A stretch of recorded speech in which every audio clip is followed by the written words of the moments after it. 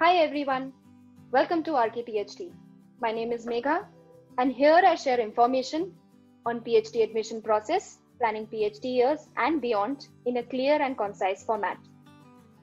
Today's video is especially for first year PhD students where I will be sharing some tips on pre-PhD coursework. Pre-PhD coursework is mandatory in all PhD programs, not only in India but across the globe. Ministry of Education and UGC already have detailed rules and guidelines for the same. As a first-time registered PhD student, I know how confusing this stage can be. As you're trying to understand your institute and department, you're also required to register for courses, that too in just 2 or 3 weeks. This is why I bring today some answers to the most asked questions. A. What is a coursework and why do we have to do it?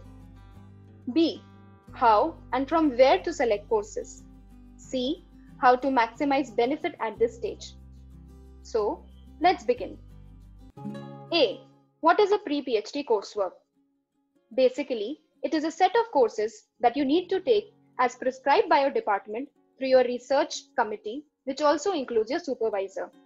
It is compulsory for all PhD program types, including part-time. For more details on PhD program types, do check out my previous video. The only exemption that is provided by few institutes are for those having a postgraduate degree from a CFTI with a CGPA greater than 8.5. Total duration for coursework varies. Generally, it is 1 to 2 semesters for PG degree holders and 2 to 3 semesters for UG degree holders.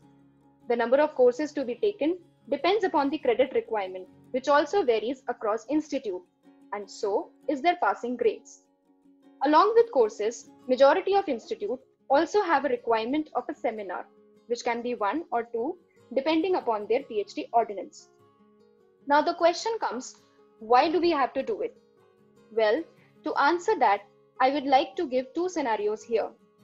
Scenario 1, ideally, if a coursework stage is strategized well, then it adds to your academic strength, enhancing your research capabilities, especially the knowledge on research methods and academic writing, which is a prerequisite to do a quality research. Besides, if you choose subjects in relation to your research area, it advances your knowledge on the same. The second scenario is when it is not strategized well. Then it loses its purpose. The courses becomes a repetition of your PG level training, ultimately leading to a burden and a waste of time. Hence, it is important to make an informed decision before you choose the courses. And how exactly you do that is answered in my next point. How to select courses and what are the different options. The selection of courses can be decided on the following points. A. Select the ones which are mandatory by Ministry of Education or UGC, like research methodology and research and publication ethics. Another important one is a course on technical or academic writing. B. Look at courses on data analysis, which can help you improve your statistical knowledge or qualitative data analysis and interpretation techniques. You can even register for courses teaching softwares which you think might be useful for your PhD work.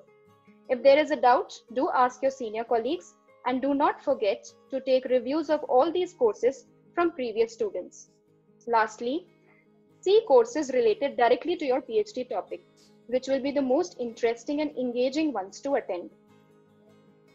Now we come to the different options from where you can select these courses. Look at course list within and even outside department. But remember, select the ones not done in your previous degree and the ones which you think will give you new knowledge. Nowadays, institutes are open to the idea of online courses as part of pre-PhD coursework, which you can find at various platforms like these. But again, you need to verify from your PhD ordinance or PhD office about their acceptance. Another option is when you don't find an interesting course offline or online is to create one with the help of a faculty.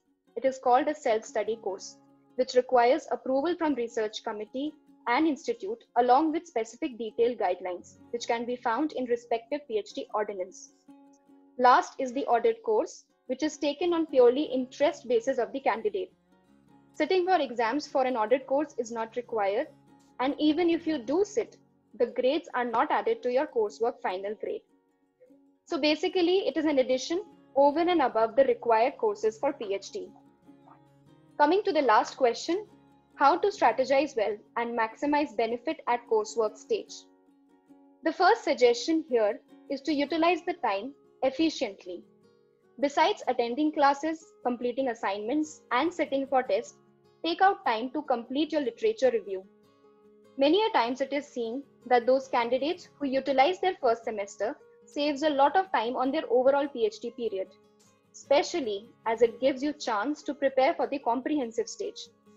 Try to also participate in departmental activities like conferences, seminars, or guest lectures so that you become aware about the kind of research activities of your department. Try to get involved in your supervisor's ongoing projects. You can offer your voluntary help as required. If you have moved into a new city, do travel and take out time to explore the city, to know its culture and cuisine, because it is the best time to do this. Lastly, if there is any doubt, do not hesitate to consult your senior colleagues.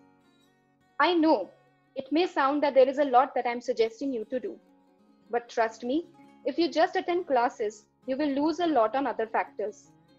These factors build a foundation on the art of networking and collaboration, which you will realize in future as you will move along the ladder of academics. So, be prepared to work and have some fun when you register for the first time in PhD. After all, this is the beginning of an adventurous journey ahead. Meanwhile, please feel free to comment or question below. Till then, see you next time. Bye-bye.